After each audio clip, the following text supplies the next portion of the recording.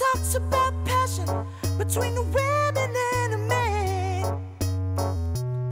Chris Dyer and his creative friends, darling. Ooh, ooh,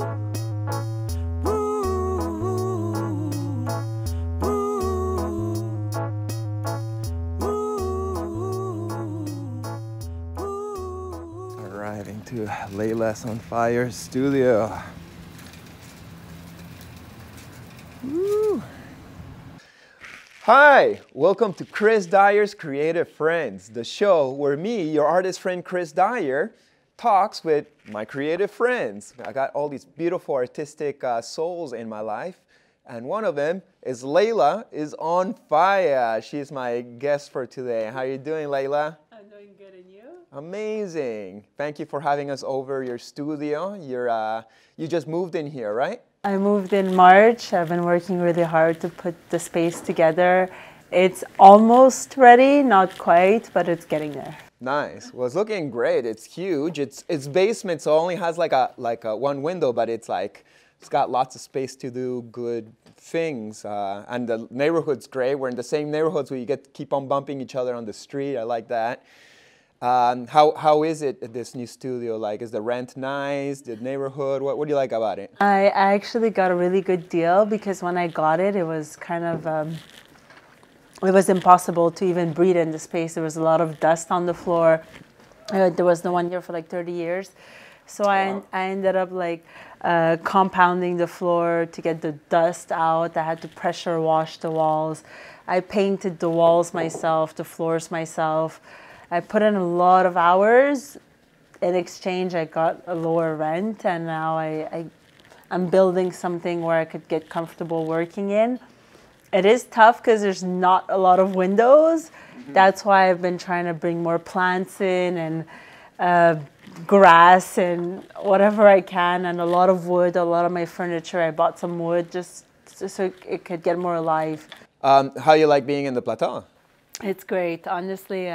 Every day that it's nice, I walk. I live in the old port, so I walk all the way to the plateau. So when you get to this area, you get to see like all the street art. And then when you're getting kind of emo down here, I take a walk to the mountain. A lot of street art around here. The park helps a lot. It's a really good area. I enjoy the plateau a lot. Nice. And you're an artist that needs a studio, right? Could you do this at home, or is your operation too big at this point where you have to have like a giant room to make a mess? I was working from my house most of the winter before I got this space, and I absolutely went crazy. I feel like any artist kind of needs a space where they could work and a space to rest. Home should be restful. When I would come in my home and I would have my paintings half done, you can't just shut off your brain and go to bed. So at night, I was always tired. I wasn't even as productive when you don't have the space. Two, it's constantly in your face. So you can't really see if you like it, if you don't like it. The fumes make you emotional. It's really nice. And especially when you do like mixed media like me, often you start a background, and until that first layer is dry, until you could apply like the sticky stuff or a second coat, you have to wait for it to dry. So in a house, you can't really work on multiple canvases at the same time. You could do like 1, 2 max. Over here with big space, you could do like 4 or 5 of them, so you could actually make a living out of it, because it's really hard to paint. You can make an assembly line of art pieces. Yeah, an assembly line, and obviously you can't really spray in a house, splash paint. Like I ruined my floors at my house. I ruined the walls. Here you can trash it and it's all good. You could trash it, and then the next day you have to clean up. But then at least it's not you. When you're done work, you could leave and go home and sleep. It's not like you're trashing your home. Right. It's meant to be trashed. The studio, I feel. Right. That's smart. I see a lot of decorations around. A lot of them are horror movie decorations. I didn't see somebody who had that darkness. Or appreciation for darkness. Well, tell me about your horror movie decorations.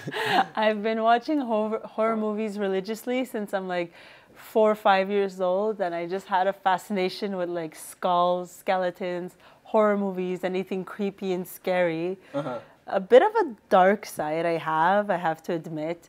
I try to like be like a positive person, this and that, but I have a fascination for spooky stuff. Like Halloween right now is usually my favorite time of the year because I would just watch Friday the 13th and Halloween and all this horror stuff. It's just stuff I like, I relate to. Nice. I like toys. I like Tim Burton stop motion anime, Nintendo video games, comics, and anything that looks scary and freaky or weird. And I also really like robots. I collect robots too. Well, they're getting scary too. I like horror movies, but only in Halloween to kind of like feel that fear vibration. But other than that, if I watch horror movies, my imagination's so strong that I start seeing it in my life or be like, maybe Freddy Krueger's going to get me in my dreams tonight or something like that. So I just kind of like, I can't do horror movies. I'm too much of a pussy. So you're a lot stronger and braver than me. So, yeah, I'm weird sometimes. Does that come out in your art, the monsters, or do you don't incorporate that? I feel like one of my biggest sellers was my Joker piece, and it was like pretty much like the biggest monster I've made. I was going through some stuff, through a breakup probably. So it's like, it was like a very demonic piece I did, I feel. And it's weird because it's one of them that I sold the most, so a lot of people related to it. It's funny about the nightmares you're saying, because when I used to paint from my house, whether it was a combination of the fumes, my collections of horror like toys and stuff I had, I would often get nightmares too. So at a point, all the toys you see around you, I had put them in a box and I put them away for a couple of months because they weren't giving me the proper energy I needed to be happy. I just took them back out like a week and a half ago, and I might in a month or so put them back. I often like to change my decor because it's not like something, it does affect you, it's true. So maybe in a month or so I'll change for some Buddha pieces or some crystals. But now it's Halloween. Yeah, I gotta rock that. It's a good time to take my toys out and enjoy my horror pieces. Yeah, totally. Like horror doesn't have to be negative as long as you've added to it a positive connotation or a good memory or a good vibration. But yeah, the images are kind of like violent.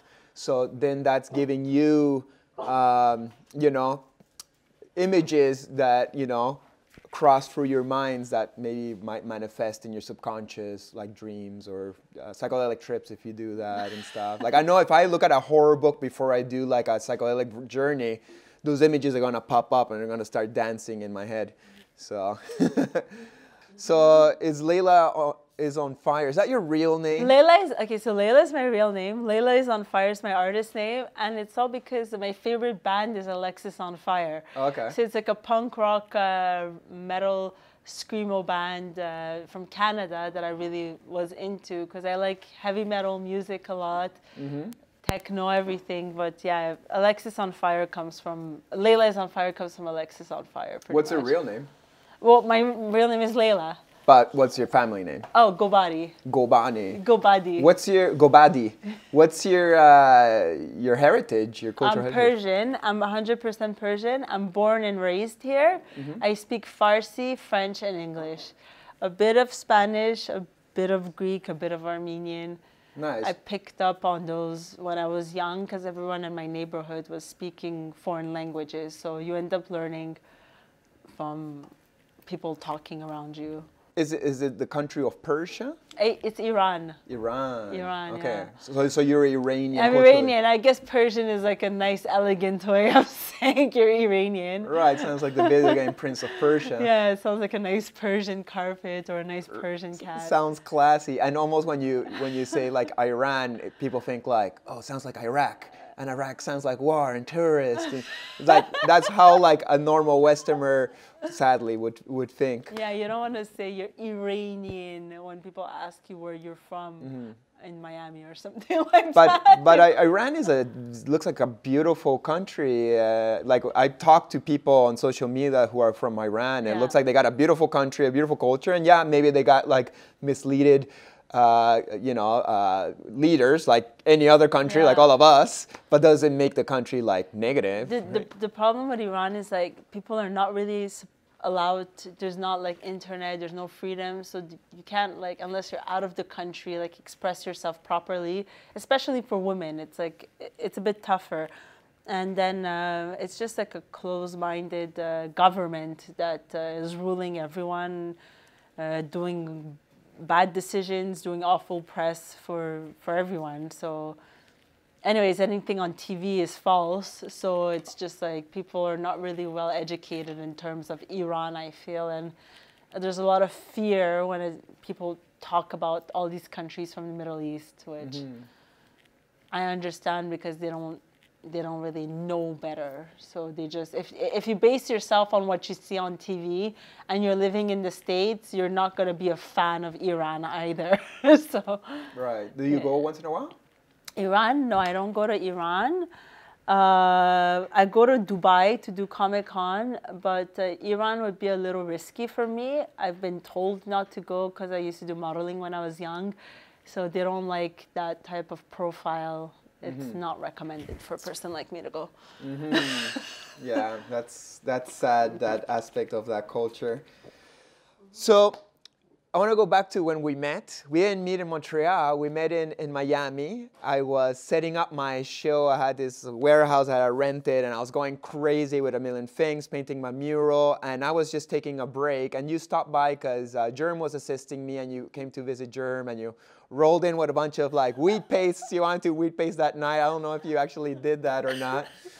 But you laid them all around my floor, and I was like, oh, cool, like Alexisonfire is here, Montreal represent. And I was like, I gotta go outside and do a little rapé to kind of clear my vibe. And it's like, rapé? I'm down with rapé, let's do some, yeah.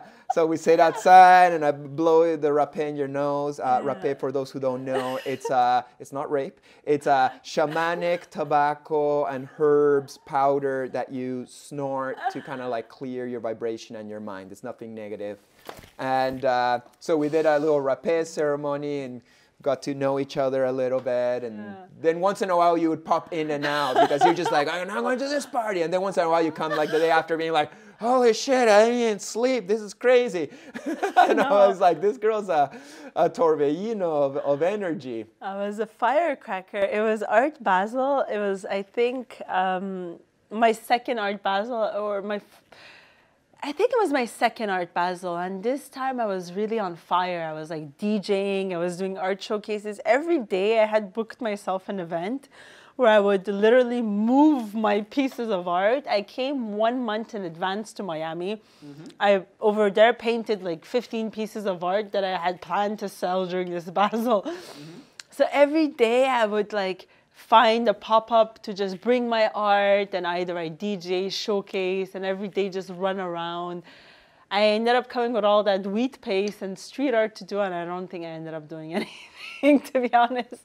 I feel like Art Basel is kind of overwhelming. Well, it was overwhelming for me because I didn't really take the time to chill out and absorb art. I had booked myself so many events that I kind of like, I feel like kind of like not that I fucked up, but like, okay, I was doing my thing so much that I forgot to see other people's things. Right. I forgot to take a time to get inspired. Obviously, I did a burnout, which I usually do after those weeks. And looking back, I should have maybe booked 2 events instead of 9, because I think I did something like 9 events in like... But you just went to crush. Sometimes those Miami Art Basels are like, I'm here to crush and fuck the rest. And I've had years, well, that year when you saw me, I was just at my warehouse, just selling and presenting my art and being me. I didn't have no time to go to Scope or see other people's parties or check out much of the murals. I was just working. But so then last year, 2019, I just went strictly to just check out Scope and the art. And I threw a couple murals here and there just because people had walls and it's like, hey, might as well paint. But, you know, different years you do different things. Different things, yeah. And I realized that, like, from now on, less is more, because Art Basel is a really good time to network, too. So if you're constantly throwing yourself events, you kind of miss the part where we're supposed to go to these art fairs like Scope, Pulse, this and that, and go actually meet people in galleries in other cities, so I could try to get myself in other cities, because it's nice to sell on the spot and make money, but what's more valuable is making connections where you could showcase your art in different countries. So that would have been a good time, because like I remember the first year I went to Scope, I gave a card to Graphic Gallery in London, and they liked me, and I ended up going to London, doing art and getting my art in London and selling in a gallery in London because of that 15 minutes I took to go give out a card to people and introduce myself. But the other year where I had all these events going down, and exactly, I'm partying, I'm DJing, I'm showing art, your energy becomes so drained and so borderline psychotic. You don't even have the right energy to introduce yourself to people, because you're like, you have like so much going on. You're like scaring people away pretty much. So, you know, it's part of the learning curve. It's part of the process, right? I'm a bit wiser now, and I'm just gonna like slow down, and less is more on the right. Smell the flowers. On the right people, right time, and just like take more time to sleep, because when you don't sleep, you gotta find ways to not sleep. I don't know. But then after that, because it's hard for me, because I'm a DJ too, so all my favorite DJs come, and they all play at Space. And when you go to Space, it's like, the DJ is so good, the music is so good, it's 1, it's 2, it's 3, and in Miami it's like, oh my God, it's almost noon and you're still at Space dancing. And Space is a place? Yeah, Space is like, okay, so there's a club and then there's the after hours, which is Space. It starts around like 3, it goes on till noon. That's where the cool people go. So when you like techno like me, and you like DJs like me, that's usually where you end up being, which is great for music, but then for presentation, for like 4 or 5 days, you're not too... You're getting like cracked lips at the end of the situation. But what's nice about Miami is really the ocean. So even if you do go party and you go crazy, as soon as you dip in the ocean and you take those 2 hours of sun, you really rejuvenate. The problem is... Cleans your vibe, all that salt water. In Wynwood, it's further from the beach. So Wynwood is like, if you wake up on that side and you're nowhere near the water and you had a long night, it's tough.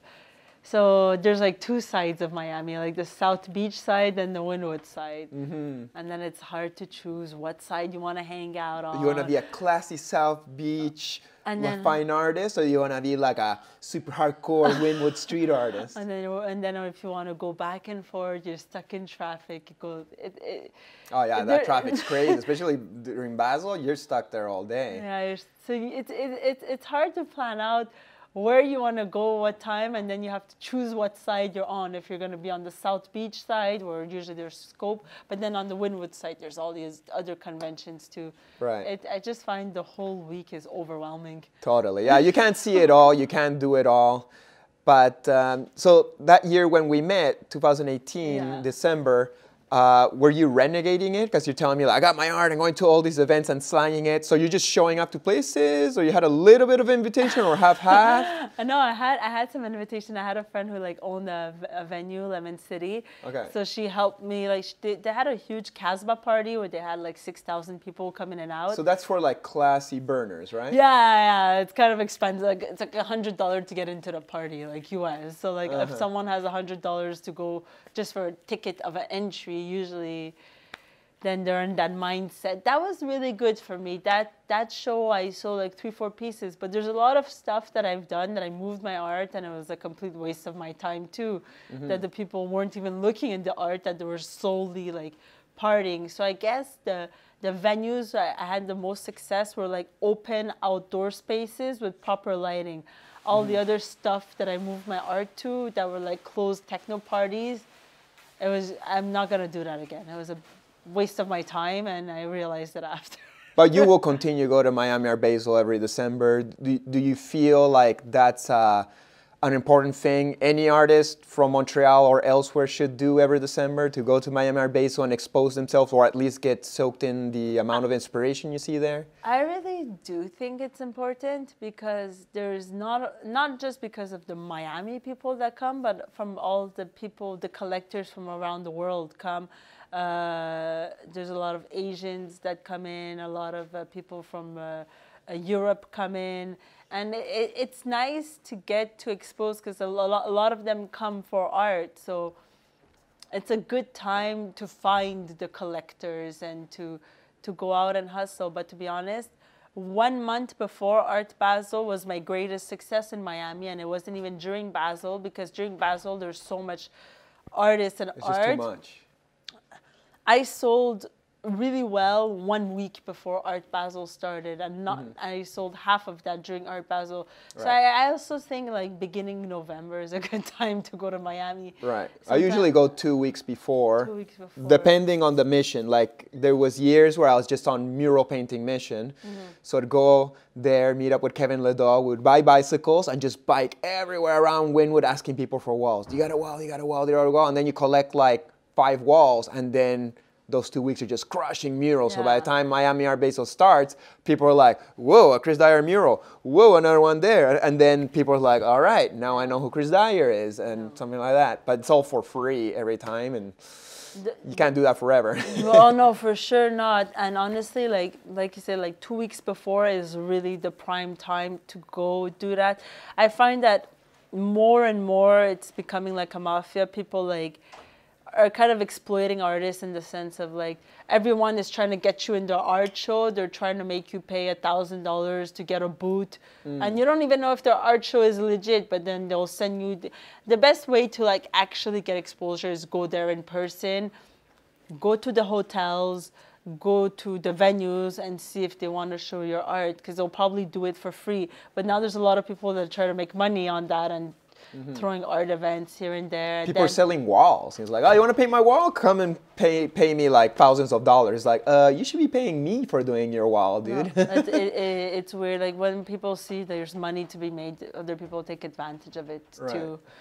And like any other festival, I think it even happened here where like, let's say Mural was supposed to be an art festival and it ends up being like just a party festival where people end up just, I find like a lot of the Art Basel, like the part where you, as an artist, it's important to go is like the pre-openings, the VIP stuff where the actual buyers go, because after that it's just all, there's a lot of show off and a lot of partying involved. So I find it's like the beginning of it.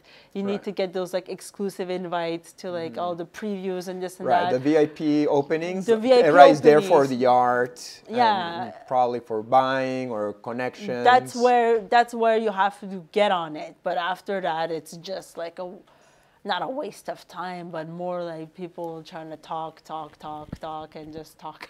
Plus, everybody's promoting themselves. They don't care so much about you in many cases. No, it's tough. So I find that the beginning is important. 2 weeks before is important. The actually end of Art Basel, don't get your hopes up in selling anything. Some people do the weeks before, and then when Art Basel starts, they leave town. It's like, all right, well, my art's there. That's all that matters. So. Yeah, I understand. So tell me a little bit about your art career. You haven't even been doing art for like that long. How long have you been doing fine art? I guess it's about 6 years now. Okay. I picked up DJing and art at the same time. Okay. I pretty much went to Art Basel to party, and then I went to Scope and I went in front of a painting and I was like, oh, how much is this? $5,000, this is too much. Wait, hold on, I could do this myself. So I went home, I went to Mt Royal, I bought the art supplies, and I did something, it sold. I did something else, it sold again. And then I found out what I was doing wasn't really right, because I was just cutting up posters and sticking it. And then I was told that I have to change the image, this, that.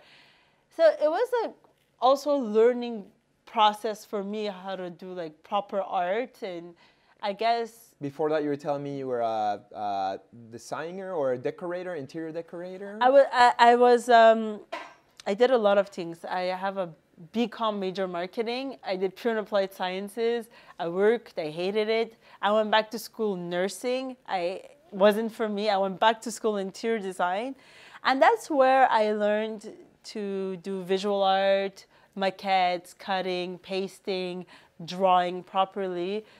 I flipped some homes and I realized I don't like working with contractors and people because they would just drain you. So that's when I just started doing art full time, and I realized, okay, I did one, it sold. I did another one, it sold. I'm like, wow, this is fun. Mm-hmm. This is what I like to do. So right. I just went on it. But I didn't really stay in Quebec that long because when I started doing art here, I remember it was Station 16. They told me, oh, we really like your Hulk piece, bring it in. So I brought in my piece to a gallery, and I was super excited because the gallery had interest in me. And then they told me how long you've been painting. And me, like an idiot, I was very honest. I was like, it's been 3 months. Mm-hmm. And they pretty much told me, you're amazing, you're talented, but we cannot expose you because you are not an established artist. Go and come back in 6 years. I was like, okay. So here's the thing in Montreal. You're a local artist, and they don't want to recognize you because you're a local artist, so they don't give a shit about you because you're not a foreigner. Mm-hmm. They rather like push a foreigner artist, and that's how it is in every single gallery. If you look around, you'll have the owners of the gallery that have their local artists, like maybe 1 or 2 they push, and the rest is all international. Mm-hmm. So when I stepped into Miami, I was already as an international status, already there, you get more respect. And as soon as I went to Graphic Gallery, which has Banksy and Dane and White and huge like street artists, they took me. And they took me because of my work, and they didn't ask me how long you've been painting. They just saw my work and they liked it. Right, face value. And then when I went to London, when I went to London to the same gallery, I saw like local people walk in with their art. And they wouldn't get admitted to the same gallery I got admitted because I had an advantage there at that point. I'm an international artist, so I'm more valuable. Mm-hmm. So that's when I decided I was done with Montreal. And I left for 6 years. I went to Dubai. I did Middle East Film Festival and Comic-Con over there. So I reached Qatar, Egypt, Abu Dhabi, like all the Middle Eastern countries. They would come there. So I got really good exposure there. I went to Mexico where I stayed a couple of months to DJ and to paint. And then Miami was my big breakthrough. And after that, I got picked up at some galleries in Switzerland. And there was a bunch in the States and everywhere. And at the end, in Quebec, I'm not even in a gallery, but everywhere in the world I am, because that's the reality about being an artist. Yeah. Well, it's the same to me. Like I do really good in the States, and pretty much wherever I go around the world, there's people who like what I do. And it's not like Montrealers, the people, or Montreal, the city, does not like what I do. Yeah. But yeah, the systems, the galleries, the festivals, they all respect me and they work with me at some point, but they never really, I got no business here. I didn't get almost any murals all this summer that I was stuck here. Even though I put the word out being like, hey, I'm in Montreal this summer, let me paint some murals, and nothing really happened till like later I found a couple of dudes who wanted a couple small things. But that's okay with me, but I totally understand how Montrealers, I guess there's just so many Montreal talented artists that it's hard for all of us to be recognized here. It seems like always the same ones are the ones who get the props. And when I look at the ones who succeed here, I don't even see their work being any better. They maybe just have better connections or a better relationship with these galleries. I don't know. I have my degree in marketing, and I could tell you a lot of the success of an artist is directly 100% related to the marketing behind them and who is promoting them and supporting them. Honestly, I was in Miami, and then I was DJing, and I had my art pieces there. So they told me, oh, do you want to be part of this auction with Mr. Brainwash, Zapata? You're going to get invited to Rome. I went to meet the Pope. Here I am in Montreal, nobody, but when I'm in Miami, I get invited to fly to the Vatican, meet the Pope. They sold my art, the same one over there, at the auction at the Vatican for $56,000 US. And the collector and the artist got to shake the hand of the Pope. Do I sell my art for $56,000? No. And it's like, why was that possible? Is that it's the same work. It's really the presentation. Right. And it's to who's the bar, selling it. Who's like, this is the new selling cool it, artist. and who is buying it. And it's a mafia. Right. It's a complete mafia. So when you have the proper, if you have enough money, you could open your own gallery and represent yourself at Scope and put your own painting on the wall. All you need is $10,000 to get your and then pay an expert to say, like, this is the new crazy artist that era. Do a marketing book. And actually, I met a couple of, I don't remember his name, but he had started like 6 months ago. He was from LA. And he was doing like these grenades with glitter on it. Super simple. He's everywhere now. He's like, yeah, I opened my own gallery. It's all marketing. Wow. And then he got his own thing. And good for him. I want everybody to be abundant, but that's when like artists who work really hard at like doing something really special and presenting their heart, and they don't make sales, and it's like, why can't my painting sell as much as that glitter grenade? Yeah, they need to unfortunately invest more in marketing, and then go get booths where the buyers are and glorify their piece at the time of the presentation. Right. I guess that's where the galleries come in, because the galleries are kind of like the experts of what's good and what's not. So if the gallery got you in, it's like, oh, it's because our expert curational abilities has deemed this artist worthy to be sold for thousands of dollars.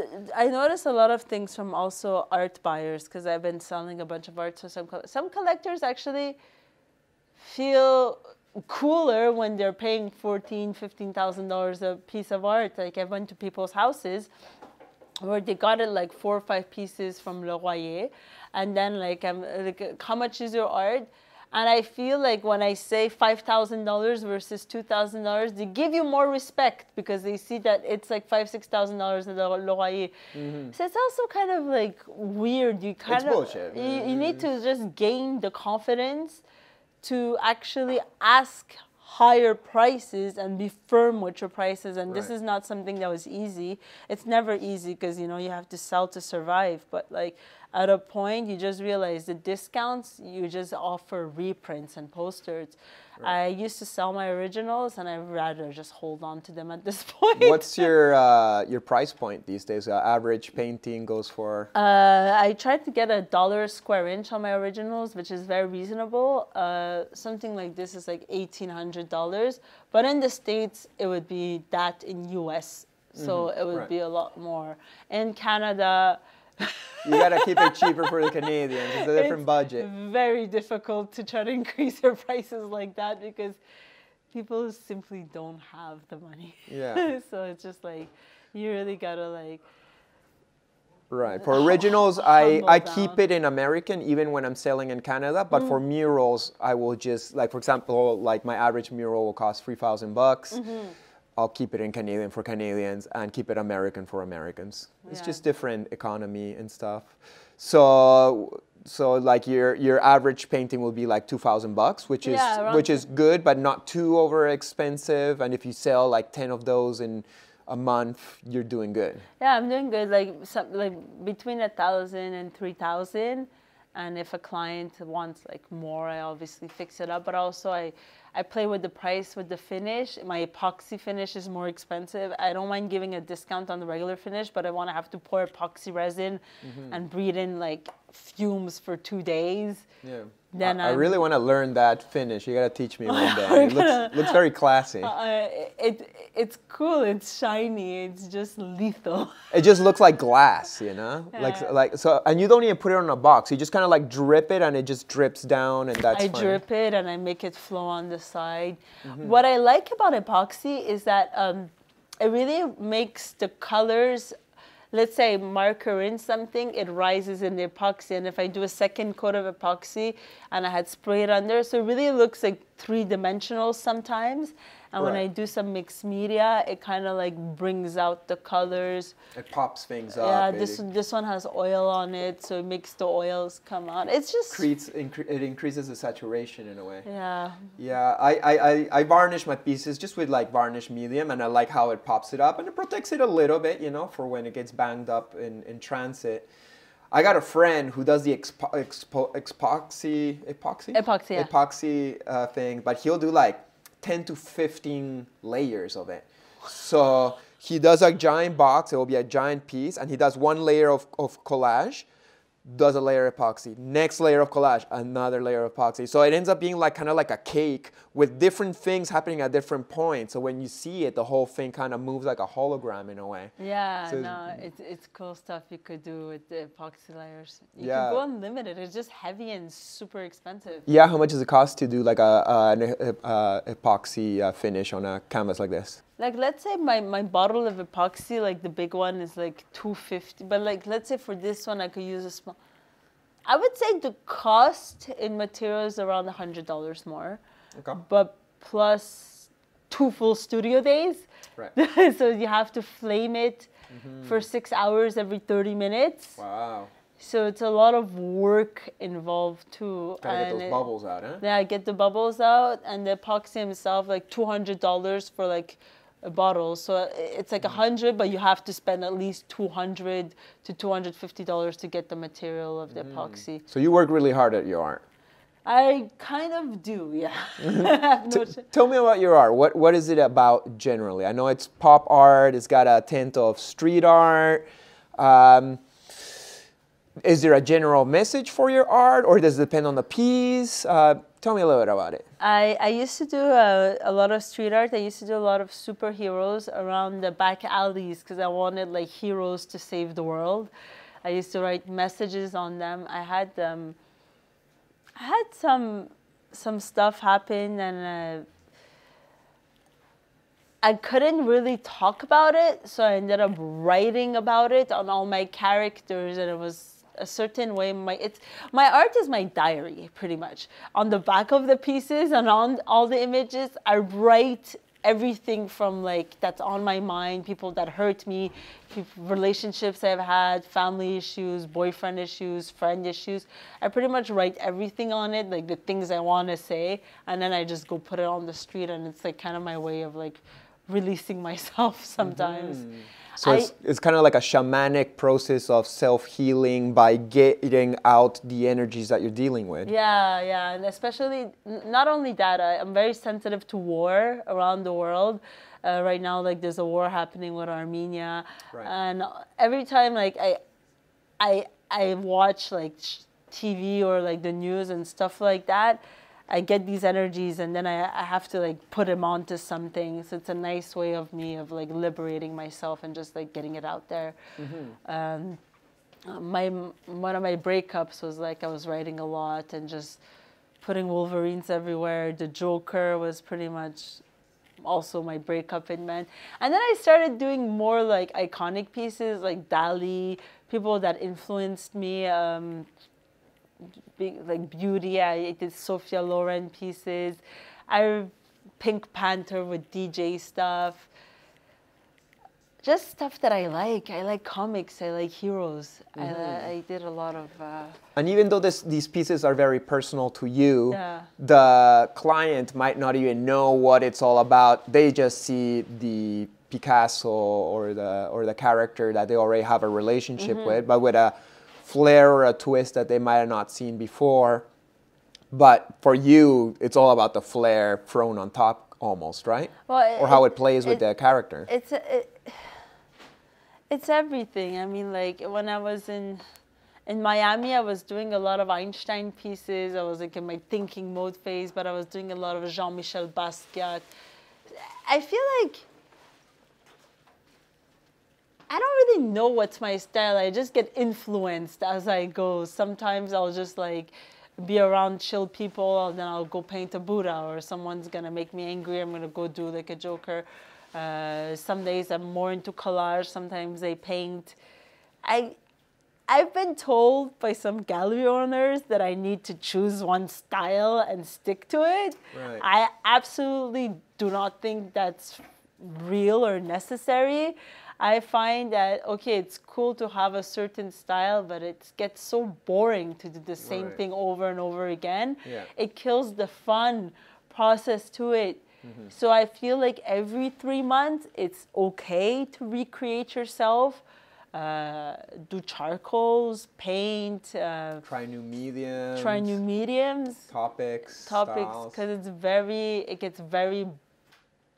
it gets boring. Yeah, you don't want to be bored as an artist. Like, it's a fun job, but if we're just doing it for like the money or Yeah. to be famous or recognized and all that stuff, yeah, we kind of want that too, but that's not the end purpose. The end purpose is to be happy with whatever you're expressing yourself Yeah. through. So I'm okay with not following whatever gallery told me to do and keep doing my own thing, because anyways, they're not the ones doing anything for me.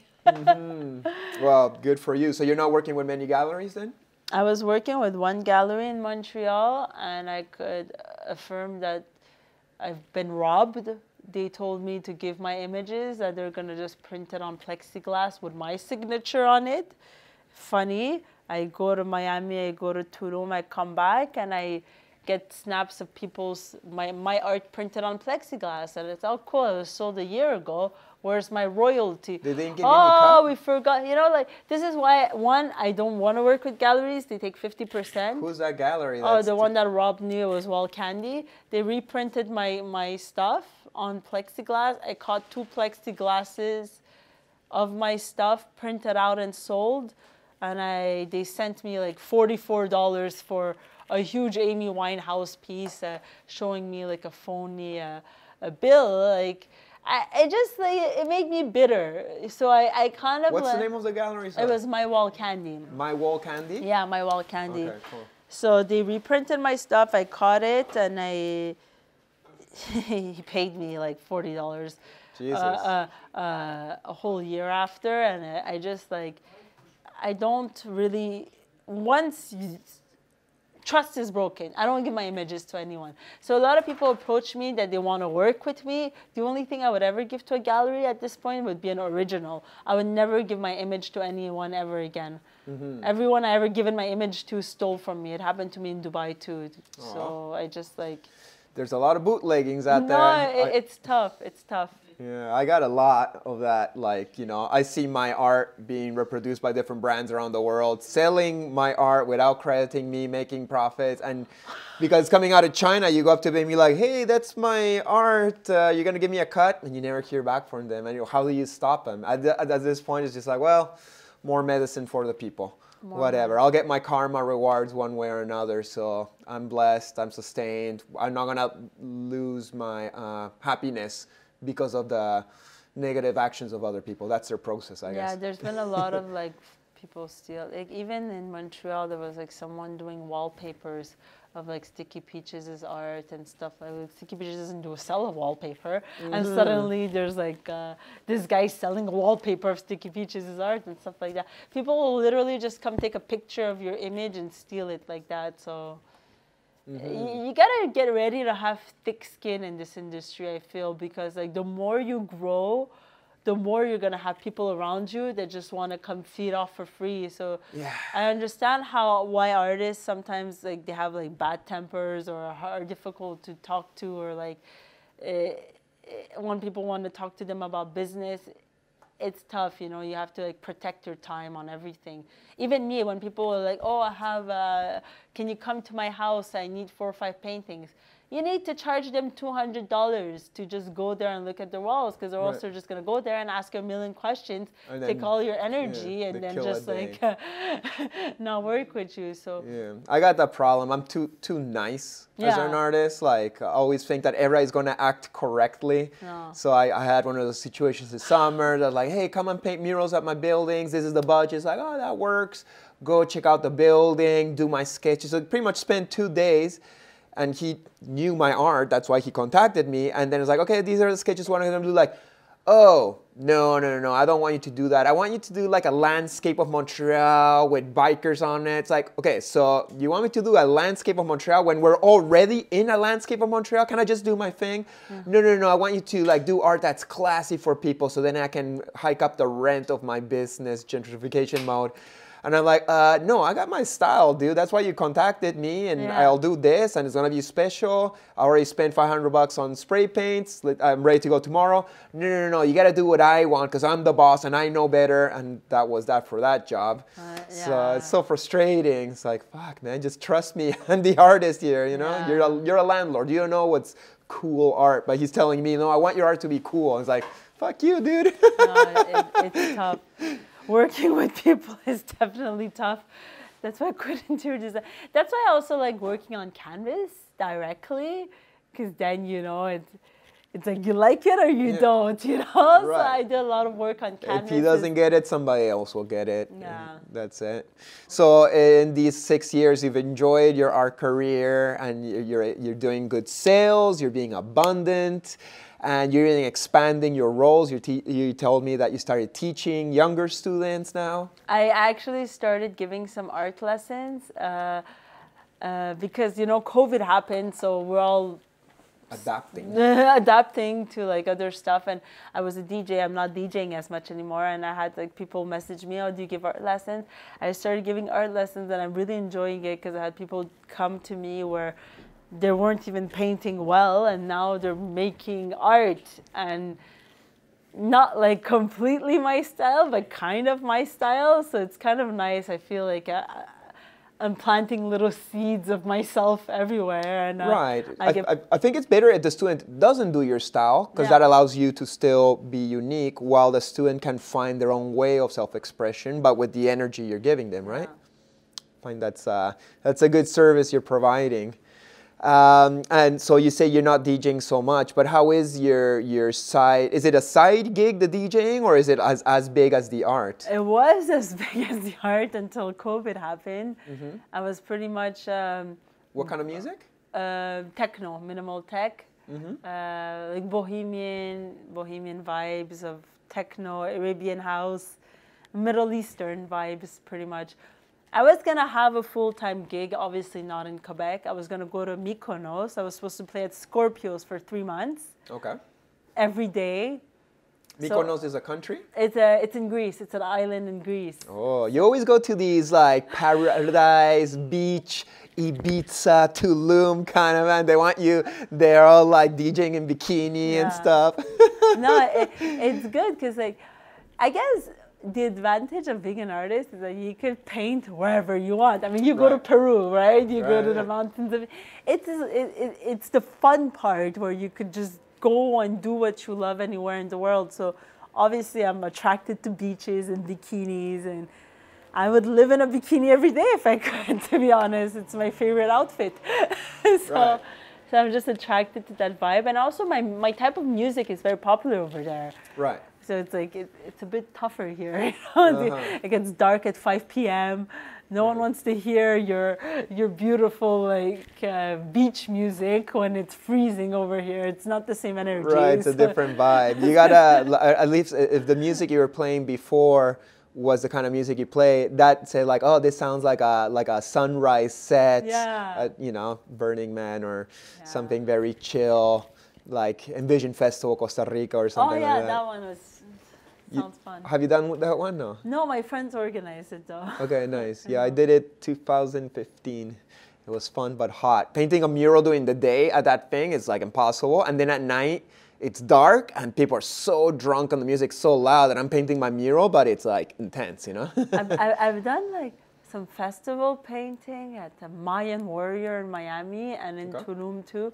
Nice. It's fun, but then, you know, like, I feel like at a certain point you pretty much need a rope around you, because then people get super annoying. Everybody stops you. Like, difference between a DJ and a painter. If you're DJing, they can't just walk up to you being like, hey, I like this song. Hey, what's your name? Blah, blah, blah, blah, blah. You're like, yo, dude, I'm like doing my thing here.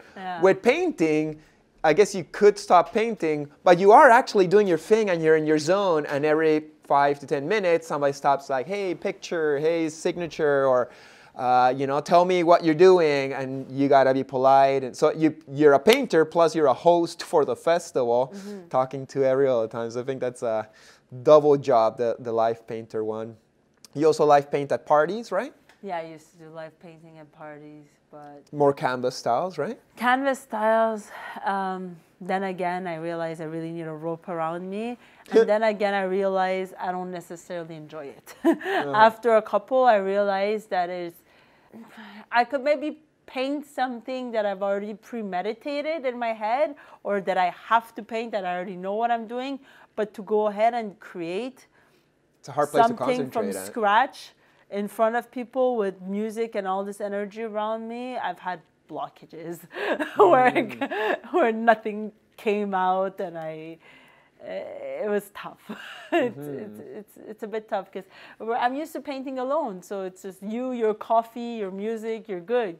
As soon as you walk in the place, you know, like the people behind you, the music, everything affects you. So, but I want to work on it more, but now it's finished anyways. You can't even do it anymore, so. Yeah, but if anything, I think this time of not live painting, for me at least, is giving me a breather from that performance, from being in the spotlight. Yeah, it's a performance. It's mostly like a performance. You have to go into a character where you're entertaining people. So you have to kind of be less serious about what you're doing as a canvas, but more about the energy you're going to give out. And I realized that after. Because people are not even looking at the painting. Like, they look at the painting and be like, oh, that's cool. But whatever happens in the 2, 3, 10 hours that you're doing it, they're not really paying close attention. So if I'm just like going in there like I'm doing fine purple lines and nobody move me, people are kind of like, oh, that's kind of boring. That looks like a statue. But if I'm like dancing around, getting all crunk with my bottle of champagne and dancing with the DJ, people are just like, fuck yeah, Chris Dyer, go nuts, bro. And it's more like about like how hyped I get to the music while I'm painting. The energy you're giving. Than the actual painting that I'm doing. Me, it was like when I would wear like feathers and like something nice and I'm dancing. People are into it. We're pretty much go-go dancers. I'm just taking a little marker and I'm like writing like nonsense in my painting, but I'm not actually like doing the art. And people like that more than you being super concentrated on the art and not giving them any attention is not necessarily. They don't even notice, unfortunately. They don't notice that, no. So I want to ask you, tell me more about that deal with the Pope and the Vatican. How did you get into those circles? That was weird. I was actually DJing. I was opening for Serge Devant at the SLS in South Beach for a Sanctuary party. Sanctuary, my friends organized it. And then I had the guy who organizes the party, his name is Alejandro, and he called me the next day. He's like, Leyla, I have an opportunity for you. I'm like, what's the opportunity? He's like, you're going to give 2 of your best pieces to my friends for an auction. I'm in Miami. I'm working my ass off. I'm tired. I'm burned down. I'm exploited. And somebody's asking you for free art. And someone is asking me for free art. Right away, I'm like, no, no one's getting free art. Leyla, it's for the Pope. I don't care. Fuck the Pope. I'm not religious. Do I look Christian to you? I'm supposed to be Muslim. I'm barely even Muslim, you know? Like, I'm born in Canada. Leave me alone. No, Leyla. You're going to do this because it's really good exposure. Exposure for who? He's like, Leyla, trust me. I'm like, you know what? That's it. I'm going to do it. But I didn't even believe it. But I gave the pieces, and then 6 months later, I get an email to actually go to the Vatican and meet the Pope, and it was like to meet His Holiness. And it's only when I arrived... With a stamp, with wax dripping from the letter of the email. It's only when I got to Italy, because over there, you know how much it's respected, the Pope. And then after I met him, boom, my collectors, my Italian collectors, these are... Everyone wanted art. Everyone wanted to hang out with me. I went to Dubai. This is Leyla. It's actually crazy. Wow. You start using a cross. I'm not using crosses yet, but it did up my value. And when I came back here, like the same galleries that like Station 16 is, Leyla, you would, like, for them, it's like a huge accomplishment. How the hell did you get that? Because I'm with Mr. Brainwash, I'm with this, I'm with like all this successful people, and there's like all the the 1 million follower people, and then there's me, the Canadian in the middle.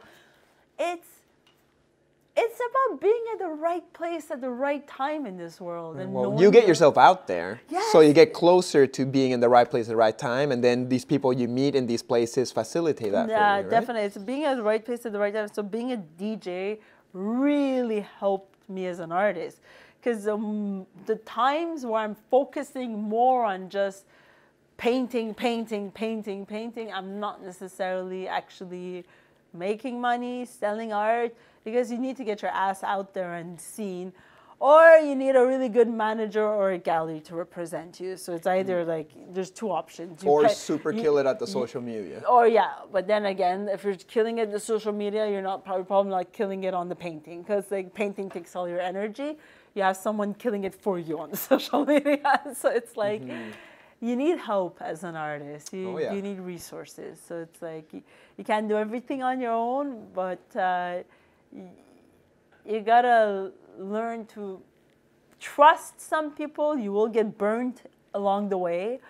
You'll do a lot of things that you shouldn't have done, but it's all learning. And honestly, I've taken losses, I've taken gains, but it's not just making money. You spend a lot of money, then you make money, then you spend money.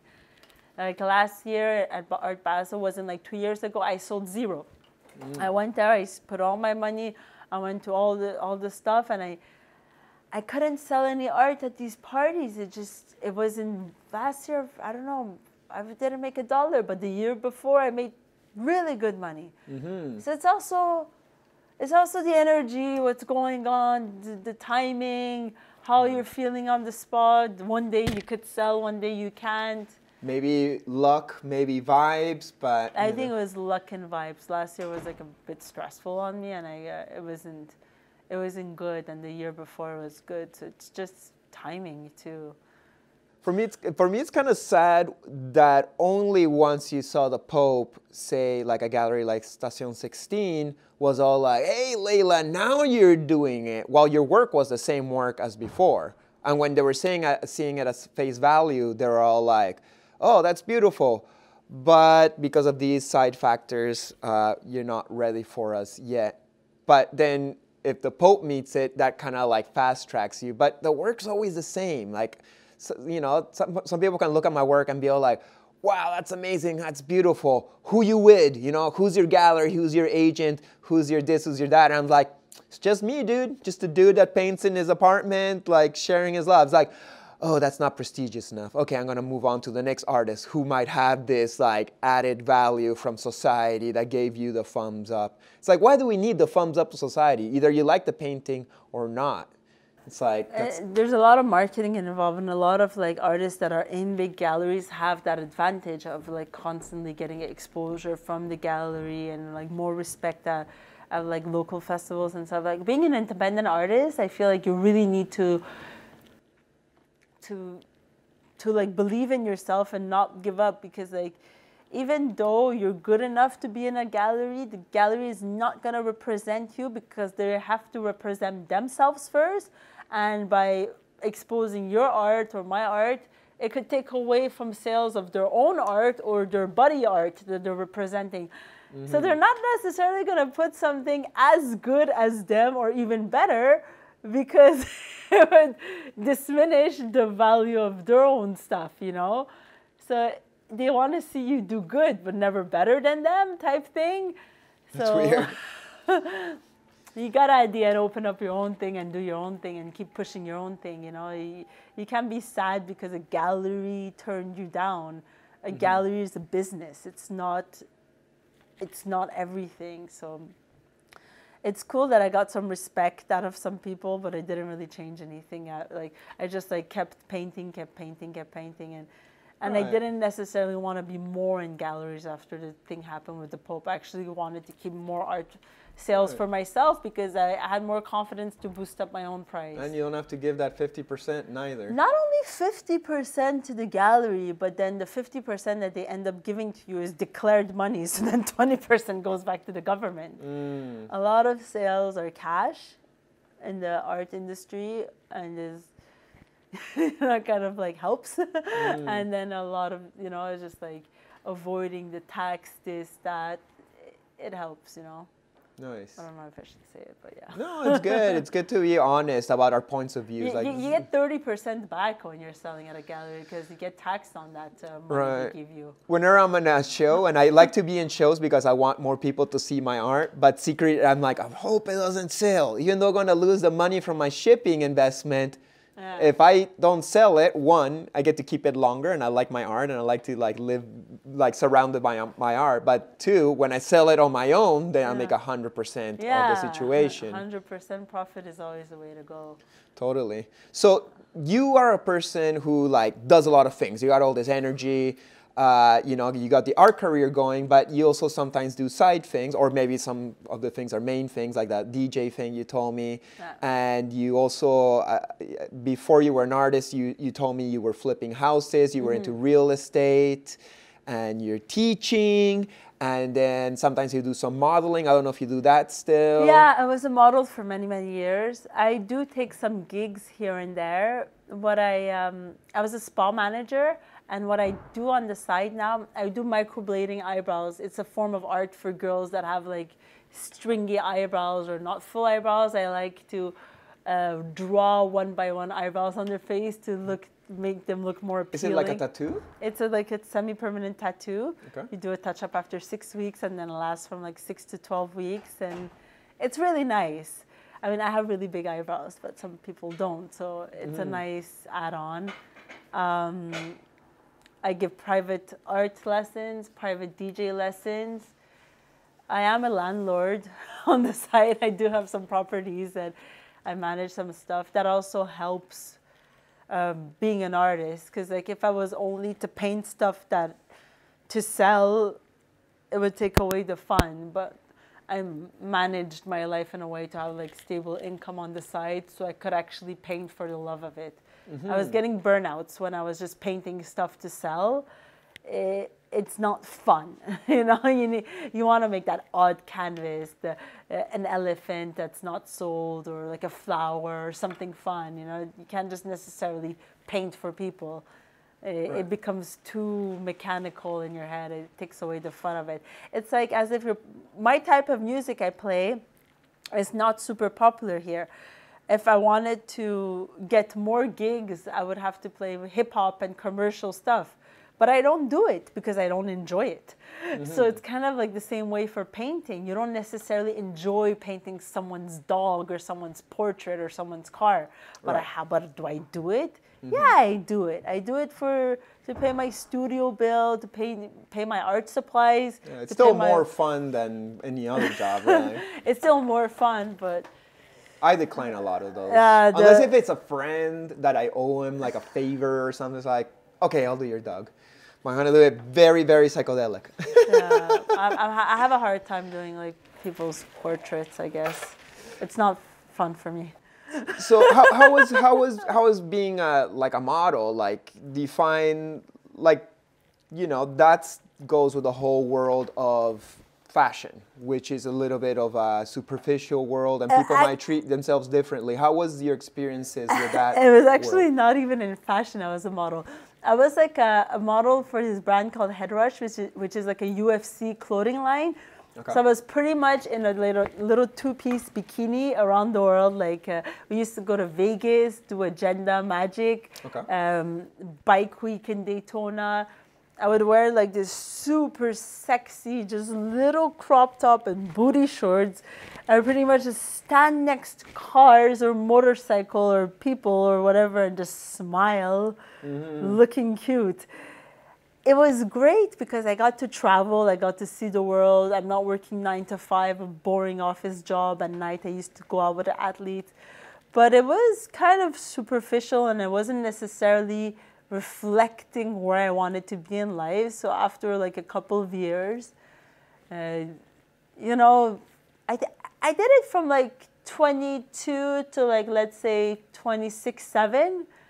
And at the end, 26, 7, you're kind of pushing it. So then I became the model manager, and I was the one hiring the models and doing all this stuff. But it just wasn't for me because this was not inspiring me, and I also started doing art and DJing at that point. So I had to kind of like disconnect from that, and now what I model is pretty much, I like stand in front of my paintings, and I could call that modeling because I'm modeling my own brand. Right. Hopefully soon I'll make shirts and t-shirts, and I'll model my own stuff that I believe in. But I don't really feel like modeling clothes that I'm not creating, or it's not my style anymore because it's not fun for me. Mm-hmm. It's draining, actually. Totally, I can understand. I get so drained from modeling my styles. Woo. Well, I got my own brand, you know, but I'm hardly the model. I get other people to do that for us. I've worn some of your stuff. I like it. Yeah, thank you. You're a good model for my brand. You do a good job. Thank you. Especially when you're kicking ass, like kickboxing styles and stuff. There's a story from your modeling days, and I don't like gossip, but I find this story like so interesting and hilarious. Would you want to share with us your Kanye West story? Like, I'm not supposed to say it. Well, tell us what you're allowed to say. Like, I don't even think it matters at this point because I don't think everyone's going to track down this interview. The whole thing is made up. The whole But thing. what is made up? Tell us a little bit. You met him? You got a picture? I met him backstage. I had one picture with him. But then one day I wake up and myself, I'm on the news. There's this whole propaganda about me. Everyone's trying to see me, meet me, talk to me. To be honest, everything was pretty much bullshit. Everything in Hollywood is fake. They pretty much pick and choose who they want to make famous overnight, what article they want to put out on them. And then after they do some bunch of damage, they give you a settlement. And then they tell you, here's a whole bunch of money. Now you need to shut up and you're not allowed to defend yourself and you have to accept everything that was said against you. I took the money. Who wouldn't take the money? But in exchange, I couldn't really defend myself and say that it wasn't true. Right. So at the end of the day, you get a whole bunch of haters on the internet, hate blogs, hate this, hate that. So it was a tabloid? It was a tabloid. We're not going to say the name of it, but you were on the cover of it, saying that Kanye had cheated on Kim Kardashian with you. Yeah. A few times on top of it. Yeah, after the first article, they actually put out a second one, and then then the third article was one that I was admitting I was a liar, and that I didn't want to do. They made a whole thing. They made like 3 magazines about me. Wow, and all from one picture of you backstage with Kanye. But the thing is, everything is so fake in Hollywood and in LA. They have people working for them because she was pregnant and she was about to give birth. So they just wanted to create more noise, get more attention around them. As you could see, Kim Kardashian and Kanye West are still on the covers of all the magazines all the time because they always end up like doing something to be there. But that's how they make their money. That's how they keep their attention. So to me, to give me like the amount they gave me to shut me up, that's peanuts for them. But for me, it was great because I got to buy myself a condo, a house, and now I have tenants. And so in a way, it's like almost like a blessing. Off, and now I could do art. You know, it's fucking great. Plus, you got this hilarious Kanye West story. Yeah, it was a hot picture they chose. I mean, it's bullshit, but at the end of the day, I don't care. It's like such a long time ago. It'd be so funny if all of a sudden one day I wake up and I'm on the cover of a tabloid saying like, Chris Dyer and Kim Kardashian, she cheated on Kanye for Chris Dyer. And I'd be like, oh, it's not true, but I'll take your money to shut up. I'll buy myself a penthouse. Sure, why not? Yeah, well, I took, yeah. It's so hilarious that would happen to you, Leyla. Yeah, it was quite something. It was tough at the beginning because people were really mean, to be honest. Like, in the beginning, like, people are mean. They don't like, I got called all the names in the book. All the names in the book. And I'm a painter. I'm sensitive. Right. So I went through stuff because of that. I was hiding in California and Huntington Beach. I had closed down all my social media. For 8 months, people couldn't even reach me. I was just like smoking weed. So you paid the price. I had anxiety. I didn't work for a year. I had anxiety. It took me 2 years to even get back on social media. And then just when I came back here, at the beginning it was hell. But like I said, I didn't stay here after it happened. I went to Dubai, but even in Dubai, people, oh, this is the girl, the Kanye West girl. The Kanye It always West. comes back to haunt me. Well, Always. I hope this was a chance to explain yourself a little bit. A bit, yeah. Hopefully I won't get countersued by them, but it's okay. I mean, Well, we haven't said the name of the tabloid. no, it's okay. And even if they do countersue me at this point, it's going to be more press for me and my art. Right, now you can, before you weren't an I artist. wasn't even doing art before. I was just modeling. So I didn't really have much to blow up and show. But if that story would have happened to me today, I would have milked. Now you would defend yourself I would've- and show the bullshit of the media Yeah, and how well, they're I- shaping our perception of everything. I would have spoken back on it. But that's why pretty much when I was telling you I had a lot of issues, I was pretty much writing everything that I wasn't allowed to say in the superheroes. And that's how I started doing all the street art, pretty much saying the truth about what happened, that it's complete bullshit and I actually never even touched him in my life. And I was just putting it out there, so it was a relief for me. But it wasn't. It was tough. It was funny. It's laughable. At this point, I just laugh it off. You know, it's not like It doesn't hurt you anymore. it doesn't hurt me anymore. Yeah. Well, thank you for sharing it. No, I'm hoping- it used to hurt me because a lot of people are mean. You know, people as soon as They want to hear your side of the story. They just want to write you off, cancel you. Okay, Yeah. disqualified. They're not perfect. People write a lot of bullshit, but also I wasn't even doing art, so then people really just like all picking on me. Like it's easy to pick on a bikini model girl, but now that I just wake up and I do really what I love, a lot of people respect what I do, so they don't really begin to find these hate stories about me and bother me anymore. But yeah, I've been through stuff. People posted me on dirty.com, this, that, like stupid like websites to bash people. It's Well, okay. I'm sorry you had to go through that, and congrats for rising up, reinventing yourself, Yeah. staying strong, and moving past the bullshit of Babylon and the Hollywood media. Hollywood is full of shit. And like, you know, it makes you trust the media even more. So now that we're getting all of our reality about COVID and everything on the media, you kind of got to question it. Is this some fabricated Hollywood scenario to benefit some and maybe not others? Is it really real?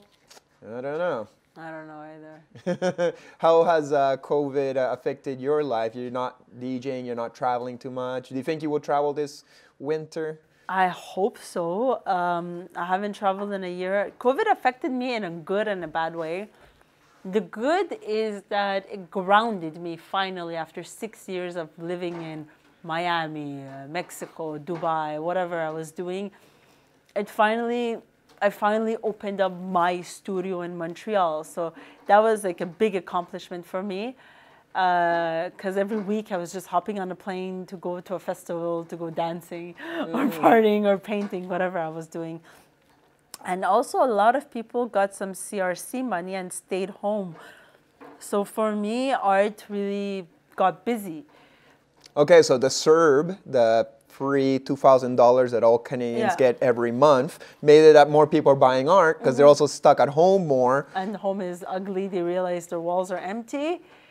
I'm not bad at, I'm not like you on Instagram, but I'm not bad at like posting stuff. And I got really busy. From March, I finished some paintings now.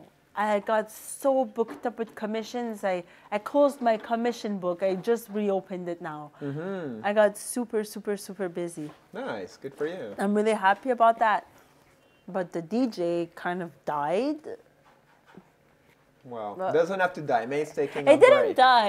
It took a break. I mean, I did play some gigs. I went to play on top of the mountain alone. It's pretty much going to be like painting. If you want to play music, you're going to have to put a camera in front of your DJ booth and play. Right. To share Because with you people. almost need an audience for the DJing. While the painting, you could do the painting and never show anybody, and that could still be rewarding for you. I guess if you were making the music, and then you're hearing the music that you made, that could be the full circle. That would be all you need. Though, you want to share the products, I did right? some DJing on this digital entertainment in front of a laptop. I wanted to cry after 20 minutes. When you DJ, you need people's energy to play music. I was not satisfied with that little computer screen DJing in my living room. I was in tears at the end. It was horrible. It wasn't for me. I respect the DJs that do it. It's beautiful, but I can't. The energy is not the same. No, it's tough. So you don't think you'll go and do a little beach vacation? You can go to Mexico still. Yeah, I don't know. Maybe you'll go to Peru for the retreat? No, I want to come to your ayahuasca retreat now in Peru. I was thinking about that. I wouldn't want to go back, if there's no Art Basel this year in Miami, I wouldn't necessarily go there because I've been going there 3-4 years in a row. So it's not inspiring for me. And I used to live in Mexico and Tulum. So I'll be really honest, I don't really feel like going there at all anymore. I know it like the back of my foot. It's not fun for me to go somewhere I've been to. I've never been to Peru though. And that sounds appealing to me because it's new, just going somewhere you haven't been. Every minute is exciting. But when you go to Cancun that you've been 4 or 5 times, you don't get too excited when you see Senor Frog or Coco Bongo. You're like, man, I used to go party there when I was 16 years old. It's not fun for me anymore. It's almost a joke at this point because it's still the same show they're playing. Right. With the mask and the... It's like Groundhog Day forever there. Spring break never end. Yeah. Well, that's good. Well, I hope you find some nice trips, or maybe you'll make it to my retreat in Peru at the end of the year. I want to come to your yeah, retreat. It's going to be special. I'm buying my ticket later today, so I'm super stoked.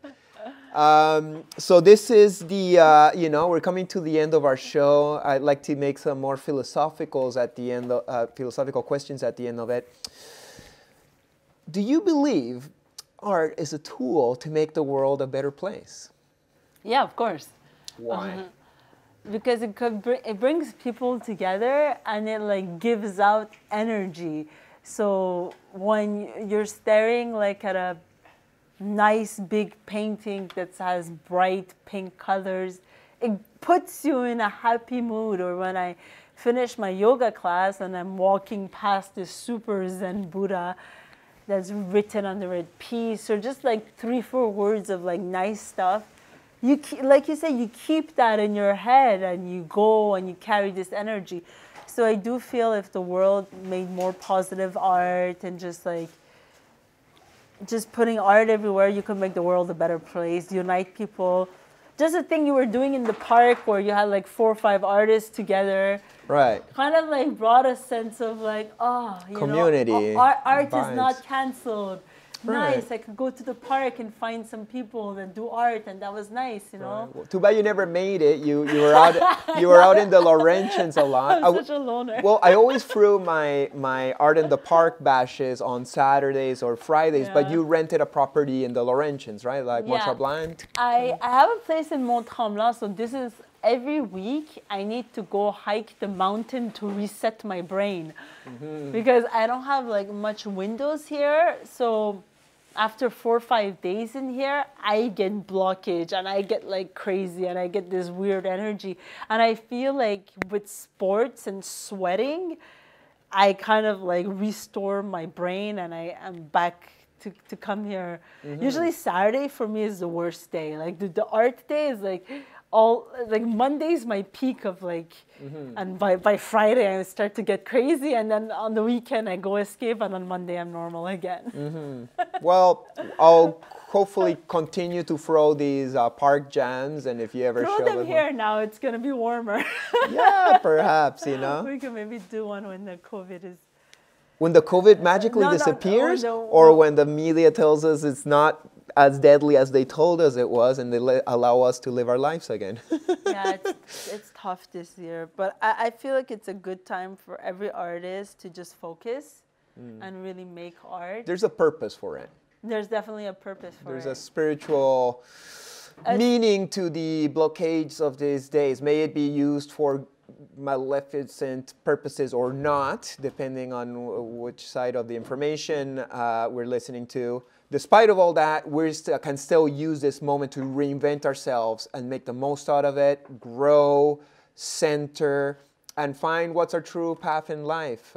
And also, I feel like it's nice for the earth. I feel like the earth is kind of taking a break and everyone kind of slowed down. So it's kind of a sense of calm.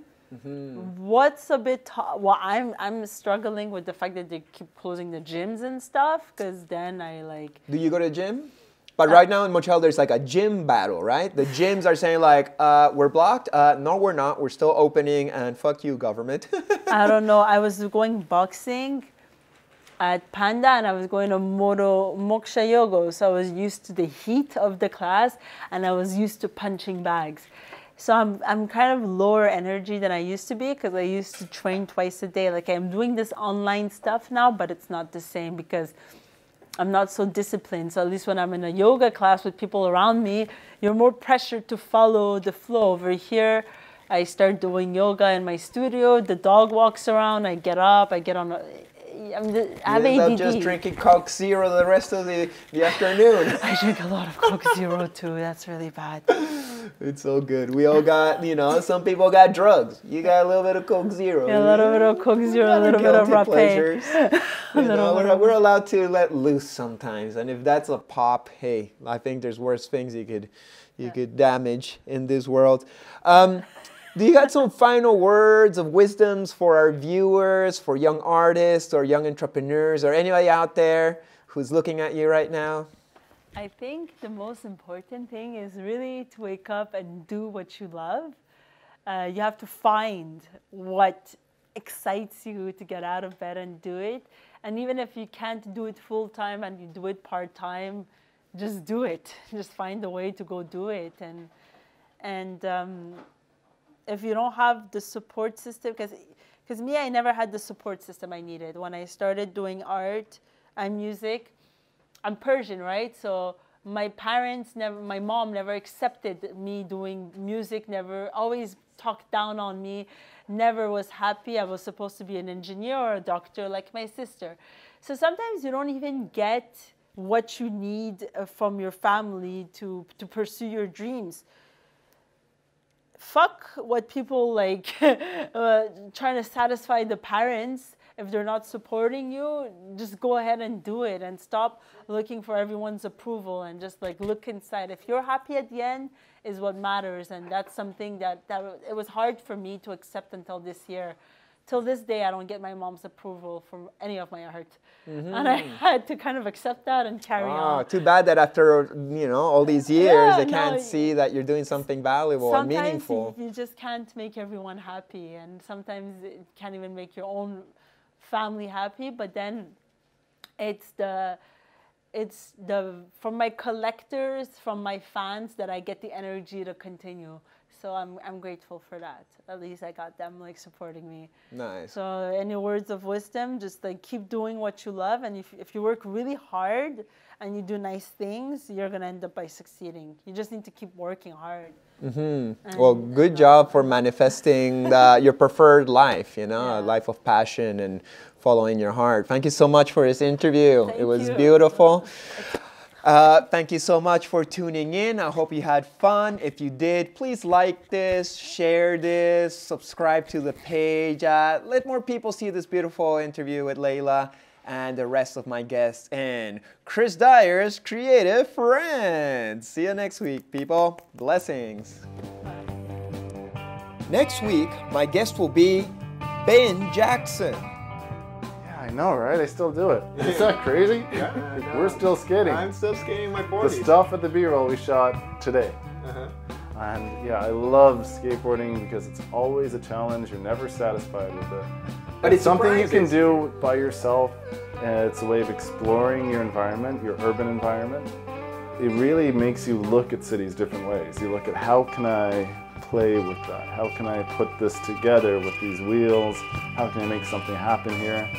And so it I stimulates love the creative mind of like, how can I turn this boring concrete landscape into something I can play, you know? Like, how can I play with this? Exactly, yeah. And it's skateboarding is infinite. Anytime I get a trick, it's like, okay, cool. I feel good about myself for 5 seconds. Now let's do something else. So make sure to subscribe, like, and everything else. big thanks and see you next week. Peace!